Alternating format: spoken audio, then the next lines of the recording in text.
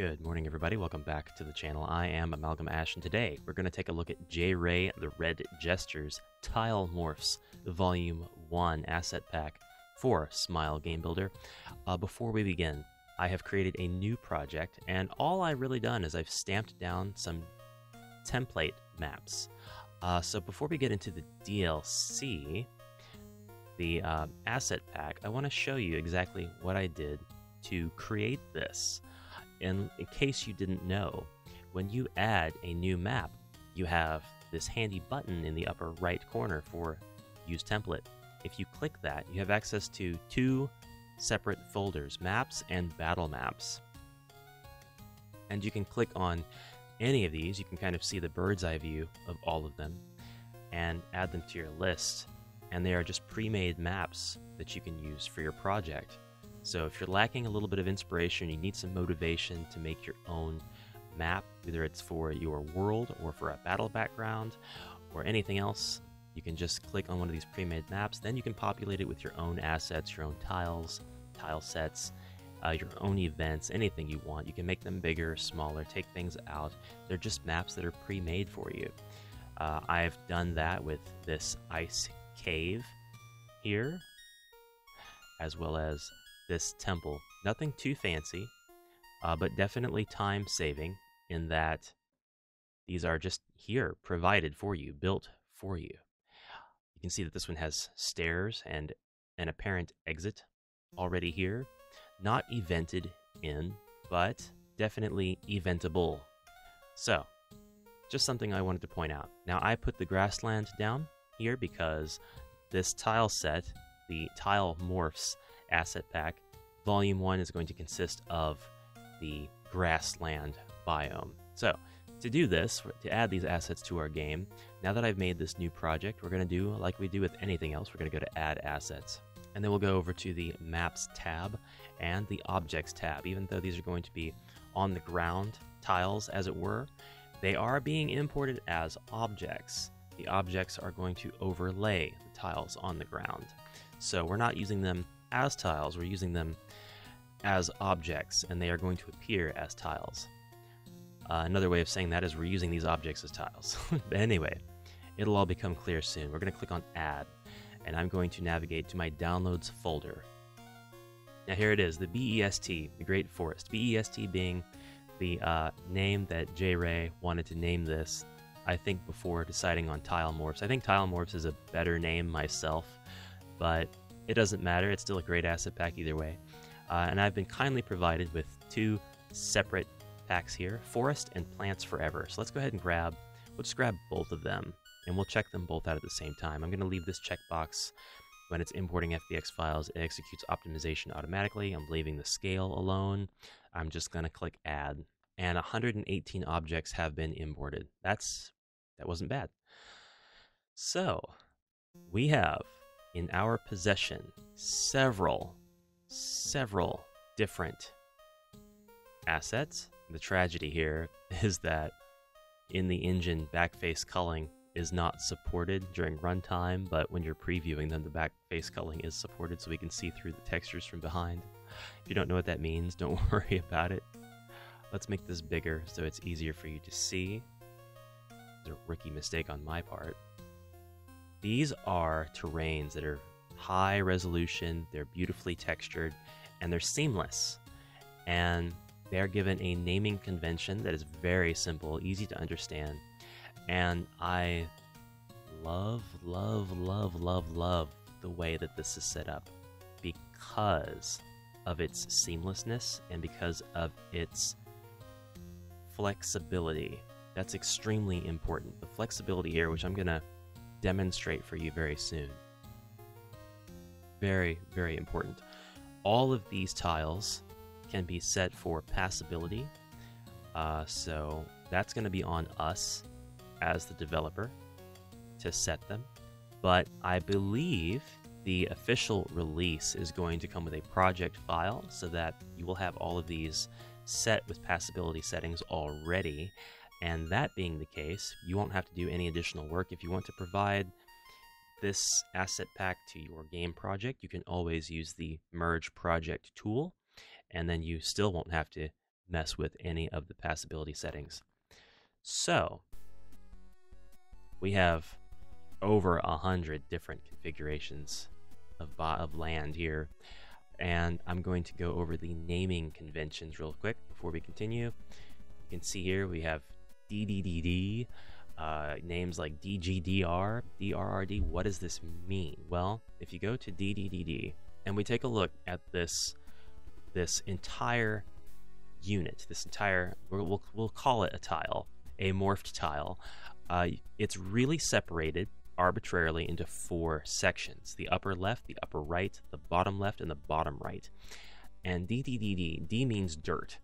So the first D is the upper left, the second D is the upper right, the third D is the bottom left, and the fourth D is the bottom right, to indicate at a glance, without even having to click on it, rather, that this is going to be a tile consisting of all dirt. So if I click DGGG, that's going to mean that the dirt is in the upper left corner and the other 3 quadrants are going to contain grass. So let's click on that, see if I'm right. I was right. Now it is a little bit, it's pretty grassy here, but it does contain dirt. And it's got a bit of a drop off too, so we have variation immediately. DRRG, is that dirt, rock, grass? Yes, I believe so. The gray, sticky, uppy areas being the rock in this example. So I see G's, R's, and D's. Now, coming down to the bottom section of this file list, we have a W-DDDW. What do you think the W stands for? I'm actually not 100% sure. I did guess it was going to mean water. Let's see if that's the case here. I think that the inclusion of the W dash at the beginning means that this is intended to be used with the water. But we'll confirm that. So W-RRDD, center, waterfall, rock, dirt, and there is a center cutout to allow for additional details. There's our water. We have a water that is placed below about 1 block, a water that is placed less than 1 block below the surface level. We have animated waterfalls. You know what? That's enough looking at this. Let's actually go onto the map and place this stuff down. Oh, before we forget, we'll take a quick glance at Plants Forever. We only have 7 files to look at. We've got new shrub, and you can tell this is high res but low poly because this is a lot of just flat plains, so you're not going to have any issues with things loading onto your map just because it's a bunch of foliage. They'll be very fast to load. Oh, that is one of the prettiest plant assets I have seen for Smile Game Builder. That is lush. And you know that these plant assets will go with this terrain pack because it is made by the same developer. Here we have some shrubs you can walk through. And I think it would be useful to test to see if these are congruent with some of the existing Smile Game Builder assets. It won't be with all of them. Here's a massive amount of tulip shrubbery. And we'll test to see if it's congruent with Jackson's Smile Game Builder assets. All right, cool. We close that and we will start placing things down. How many tabs do we get? Just the forest. And now we have these useful thumbnails. We can actually see everything. Actually, the smart thing to do would be to start off in a map that doesn't have any different elevations. So actually, I should have started off with that to begin with. Let's actually just put a default map down and go stand. We'll just touch grass. Okay. And I think I'm going to stick around in perspective mode. We'll change different view modes to see how things look. All right. Now, the first thing I want to do is just start laying down one particular tile. I kind of deviated from that with this one, but I'm going to show you why J-Ray calls this seamless. So you can already see that there are no seams between any of these tiles. They are truly seamless. But what would happen if we were to select this tile, for example, and rotate it? It would continue to be seamless due to the nature of the textures. They are thoroughly tested. And we can rotate this again, and now we have our rock in the upper left corner instead of the bottom right. So you have a truly seamless system, which is highly versatile and almost endlessly so. And now we can work on replacing different parts of this map just to kind of see. First thing I'm going to do is, this is 29 and it needs to be 27 by 27, just to cut out those default grass tiles. I don't want to see those. Perfect. Now I can delete some of the tiles I've already used, place some new ones down. See what happens if we delete those 3 and we place the same one that we placed down, but this time we rotate those. Do they match up? And the answer is they do, and they match up beautifully. This is the culmination of a ton of work, and it shows. Strong framework. Delete those and place down the whole wall. Rotate that. Awesome. And I found the tile that will represent the plateau for that. Alright, so I've been able to make a grassy land and a rocky plateau. We can kind of see what the plants forever look like. These assets are massive, by the way. Just absolutely huge. And our little guys are going to be so small walking through all of this. I don't know that the assets for the plants were intended to be that big, but I don't mind because it provides a lot of shade and foliage for the map, and it gives it a bit of character. Alright, let's start over and make a new map. I've given myself a completely transparent map by importing my own transparent tile. And now I just want to see what I can accomplish. And if you feel like you can't get that quite centered where it needs to be, you can Control Z to undo, as I have done there. Awesome. Seems to be working out. Now we need this to be seamless, and there we go. We are reaching critical seamless levels. Yep, and in no time at all, I'm creating a seamless map. This one, some of these configurations won't be compatible with one another just due to the elevation settings being different. So you'll have to find where the elevation settings are the same. And the elevation of each individual element, such as the apparent walls of the bank or the cliffs or whatever you'd like to call them, are going to need to be set by you. Otherwise your player is just going to kind of walk through everything on their own. And then sometimes when you're building a map, kind of like I am, you might be left with some challenges as to how to fill in the blanks. It's totally on me. I think I'll do that like this. Kind of take the cheap way out. Then with that there, I have created another map in almost no time at all. Beautifully done.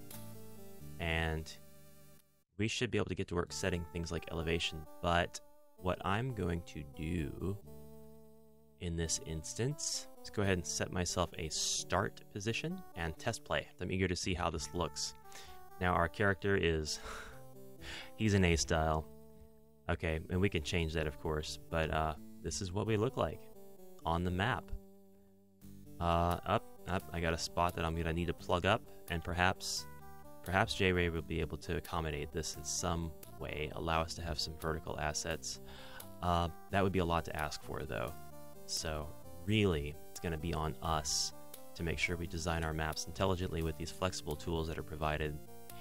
This is a very powerful way to make maps because, like I said, it's versatile, it's flexible.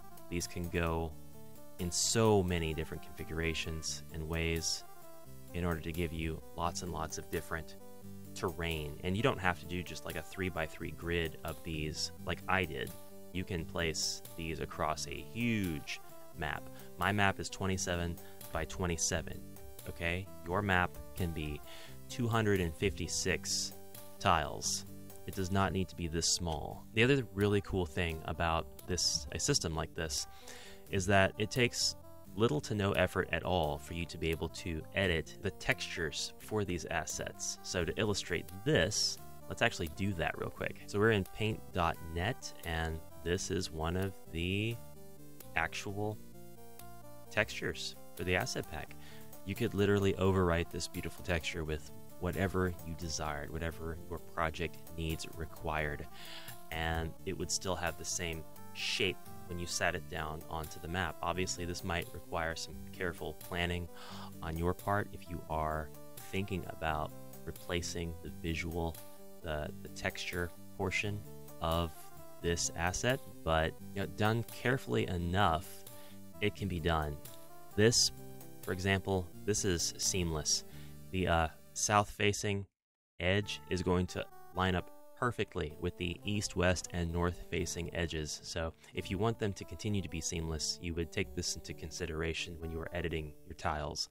But it can be done, and that contributes a lot to the flexibility of this asset pack. Also, it's worth noting there are actually not that many files in here. There's not as many texture files. 82, 83, 84, 85, 86, 87. Here's the one for the water feature. Now that I've gotten these tiles down, I would love to throw some water in there, and I just wonder how easy that is, how viable that is. It's actually not too bad. I was able to throw some water down there and another one there, and that's pretty seamless. We can take our objects and move them, although if I do move it, I'm gonna have to elevate it again so that fills up the blanks.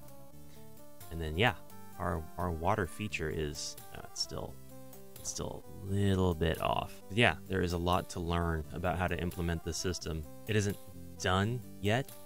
J-Ray doesn't have it released for reasons, so we'll see. I'm going to be covering more of this as I get more information and or when the official release is available for us to purchase. And that, I believe, is a wrap for this map. Didn't take very long to put together at all. It is made of high resolution assets, low poly, but you really wouldn't be able to tell, and it looks fantastic. This is one biome out of the planned 8 that the Red Jester is making. This is just the grassland, so if things start to look a little repetitive and you've done all you can to stretch these assets out to make a bunch of maps for your game, there are actually 7 completely different other biomes that he has in the works. This was just a sample provided to me to be able to show you today, so I hope you're as excited as I am to get your hands on the full release. So before we go, as promised, I'm going to import a couple of assets from Jackson Mayer's Infinity Pack, the tents, the crates, and the pennants. We've got 37 objects we're adding right in, and here we are with just a smidgen of Jackson's numerous assets, which I acquired from purchasing his Infinity Pack.